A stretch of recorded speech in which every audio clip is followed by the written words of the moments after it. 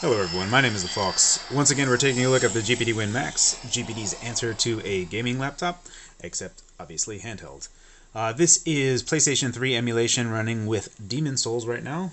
I've gone ahead and made one small little change. You do have to do the, if you actually take a look at the configuration wiki, there's just one little check that you need to make, which is with regard to color blending, and I have unchecked down mixing sound.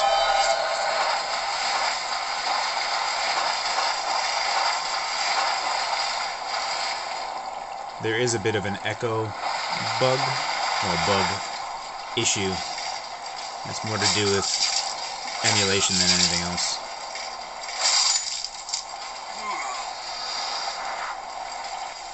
You can kind of hear it there. Doesn't matter what you do, whatever API you use. I'm going to go ahead and just kind of lower that down.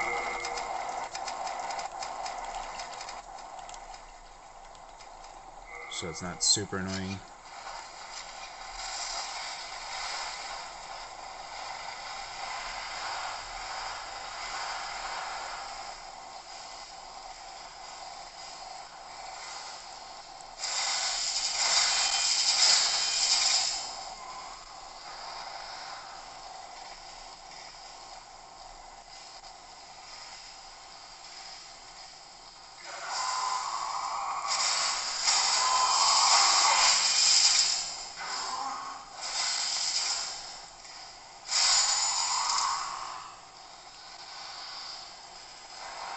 So two important things to pay attention to up here is obviously we are using Vulkan as the backend, as that is the preferred backend to be using pretty much for a lot of emulators going on into the future now.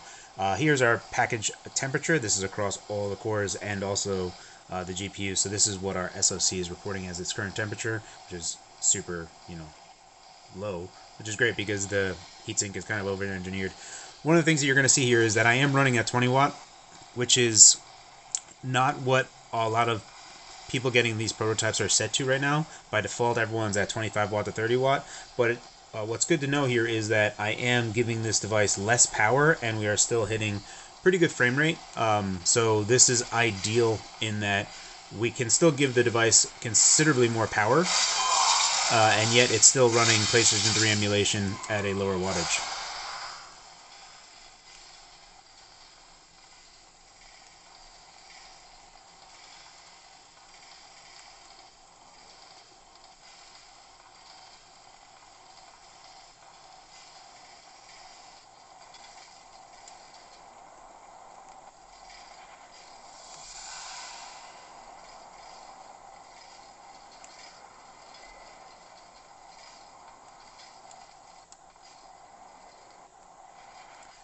One thing worth noting about here is that I have kind of just run through all this outside of touching the sword up front, so up ahead.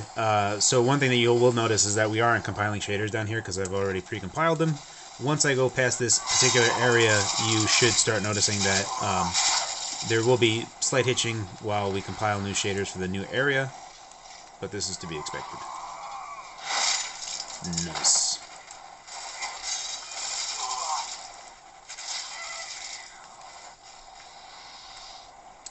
Demon Souls being one of the first games before Dark Souls came out, and still very much still having that Kingsfield feel from Software.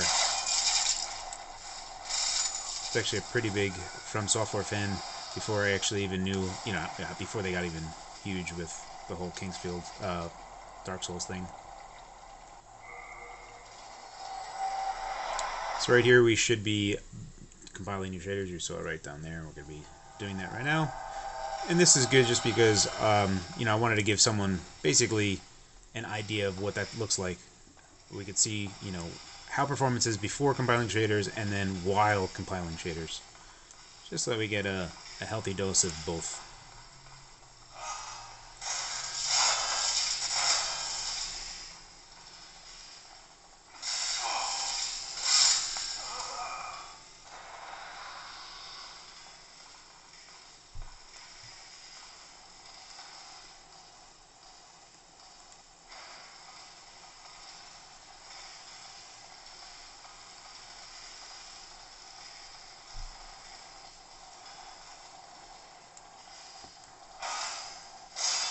see if I can repel this in time. Yeah.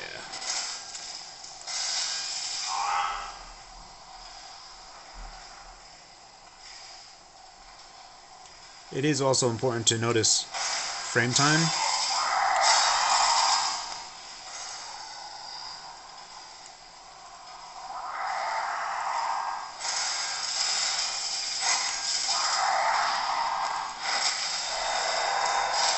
Nice. Havoc.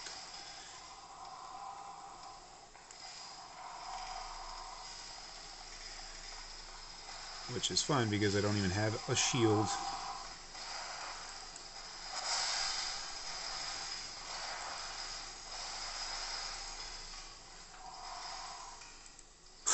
We're just staring at each other.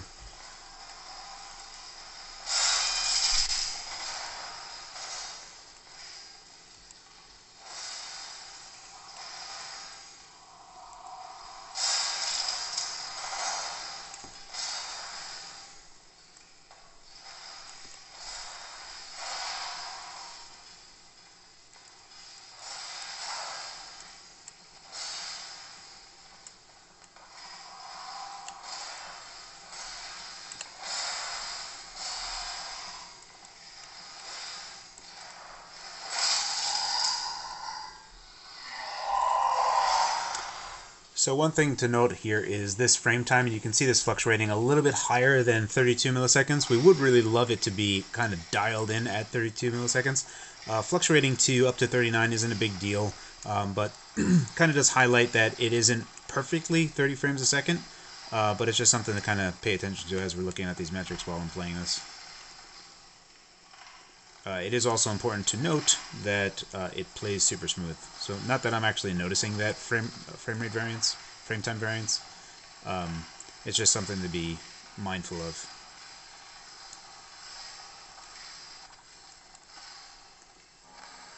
Oh, son of a biscuit. How dare you shoot me with a...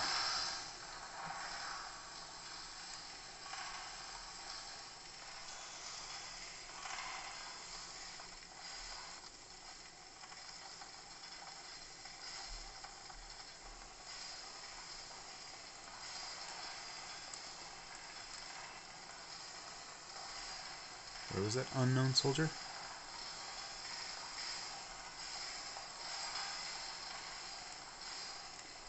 Oh, son of a...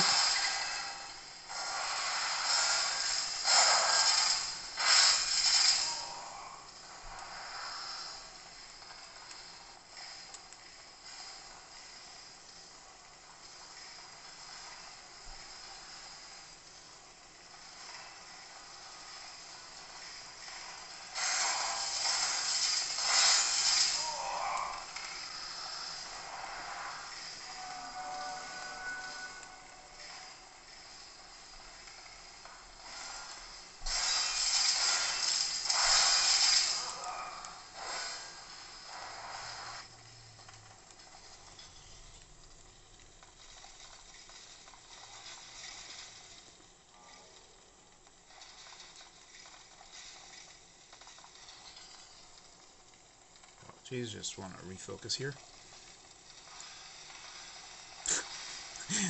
And the Havoc physics engine.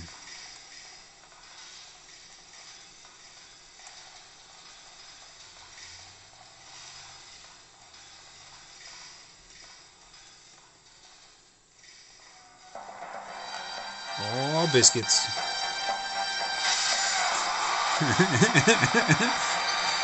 No.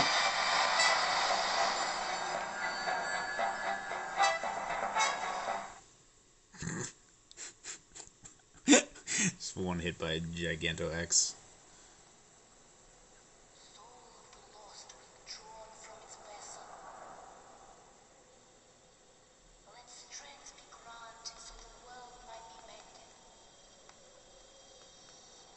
Now we will see some dips in frame rate here as we are. You can see a lot of geometry and a lot of other things isn't here, and it's actually compiling in real time. But even so, like compiling that in real time. The other thing to note here is that we are running at 720p. However, we are at 75% resolution scale. I could probably bump that up, but I like to keep it at 75% just because it gives me enough headroom to kind of always have that solid frame rate. And especially with emulated games, PC native games can fluctuate a bit and still feel good, but emulated games really, really need to be like dialed in on constant frame rate and hitting exactly what the game should be running at to be playable. Anything going less is pretty bad.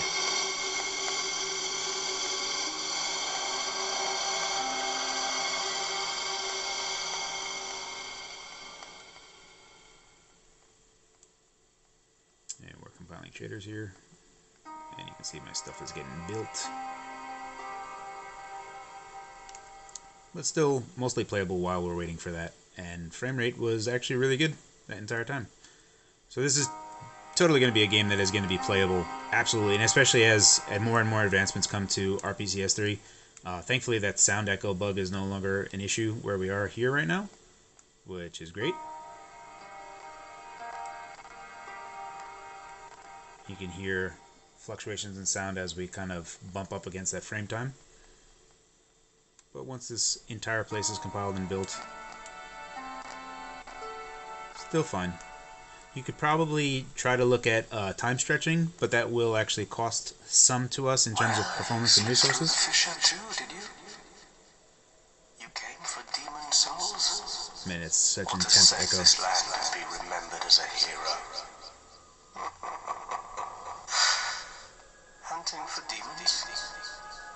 Try one of the Archstones. Anywho, this is Demon Souls running on RPCS3. I will be showing you guys some more stuff as we go on, and I'll be giving you a full in-depth review in about a week and change. I just want to make sure that I fully kind of hammer in on this machine and see what we're actually capable of doing.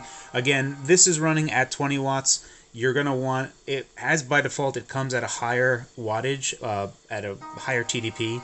I am going down only because at this particular TDP, if we were to gun this machine, as we are right now, just playing a game, it is a 57 watt-hour battery, and this will get us closer to 2 hours of battery life. You don't see it down here because if I'm plugged in, but if you unplug it, you're going to see in a moment total system power. You can see that we're using 30 watts of power at the moment. So the nice thing is, like, when I'm plugged in, it's actually running off of mains instead of the battery, which is this is the only time that you would see this. And this becomes 0, and it was locked on. You didn't see this the entire time because we were running directly off of mains. That's it. I'll be putting out new videos every day, hopefully 2 or 3 a day. As always, guys, thank you for your time, and thanks for watching.